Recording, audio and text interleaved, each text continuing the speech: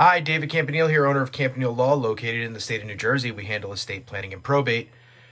Today's topic is going to be, what if an heir dies during the probate process?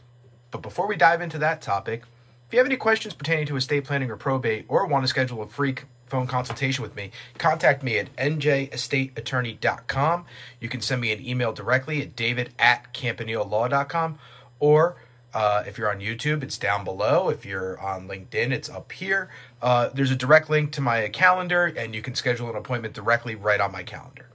So, what if a person dies an heir dies during the probate process?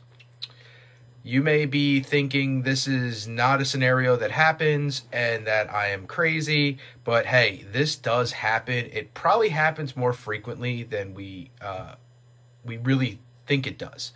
And that's because the length of the probate process. Probate normally in the state of New Jersey can take a minimum of 6 months. I've seen it go on for years.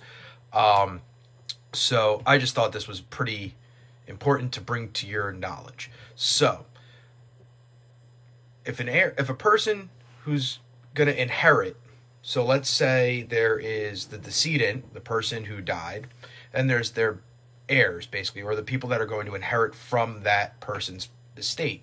That person, the decedent, is going to open up a probate, and based on the will or based on the laws of intestacy, they're going to divide out the shares equally.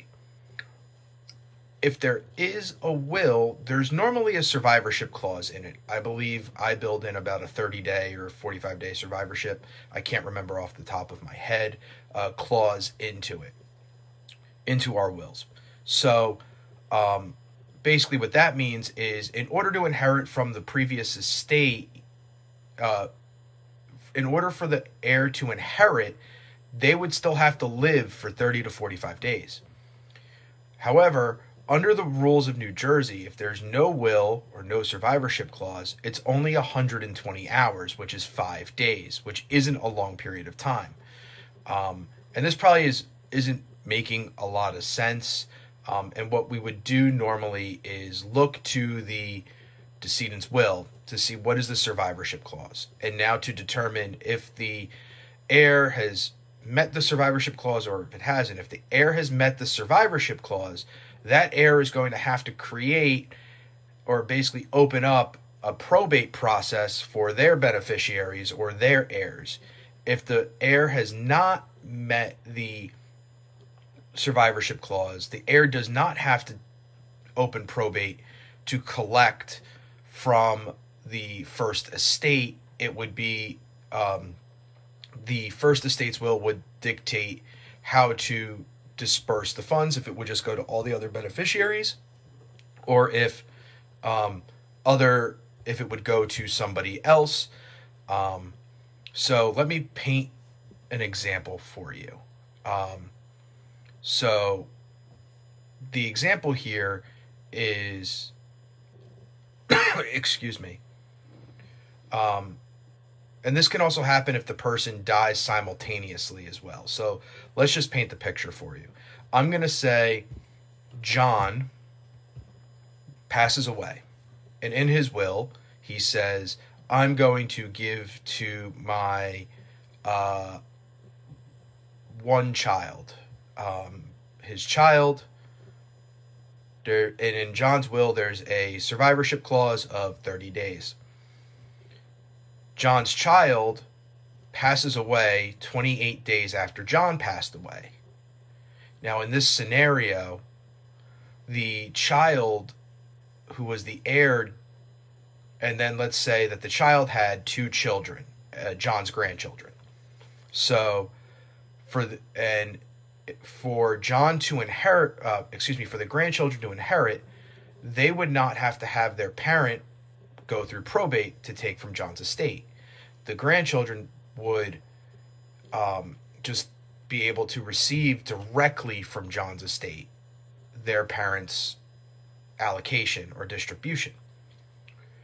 Kind of still with me here? In the other example, again, John dies, his one and only child passes away 40 days later. John's will says there's a 30-day survivorship clause. The child has now outlived that survivorship clause. Therefore, he's deemed to have survived John. So now, for John's two grandchildren to inherit, their parent would have to open up a probate estate, would have to probate the estate. John's estate would transfer for the money from the estate that John's child was owed to John's child's estate, and then it could get dispersed to the children. So it kind of becomes a two-step process. Now, if you're not deemed to have survived, you're deemed to have predeceased. So we do look for that. However, if there is no will, if there is no survivorship clause, remember, it's only in New Jersey 120 hours. It's 5 days that you would need to survive. So I hope you found this video helpful. Everything I said made sense to me and up in my brain. If it didn't, please reach out to me. I will explain it in maybe a few other different ways. If you like this video, please hit the like button, share this video out to people. If you know anybody who's struggling with estate planning or probate, send them this video. Tell them, hey, I was thinking about you. Maybe this can help you. If you are interested in discussing this topic or any other topic in estate planning or probate, please contact me at njestateattorney.com. Send me an email directly at david@campanilelaw.com or schedule an appointment directly on my calendar on the link above or below. This is a free strategy session. Yes, I said it, free. So I am around. My name is David Campanile. I'm the owner of Campanile Law, located in the state of New Jersey. We handle estate planning and probate.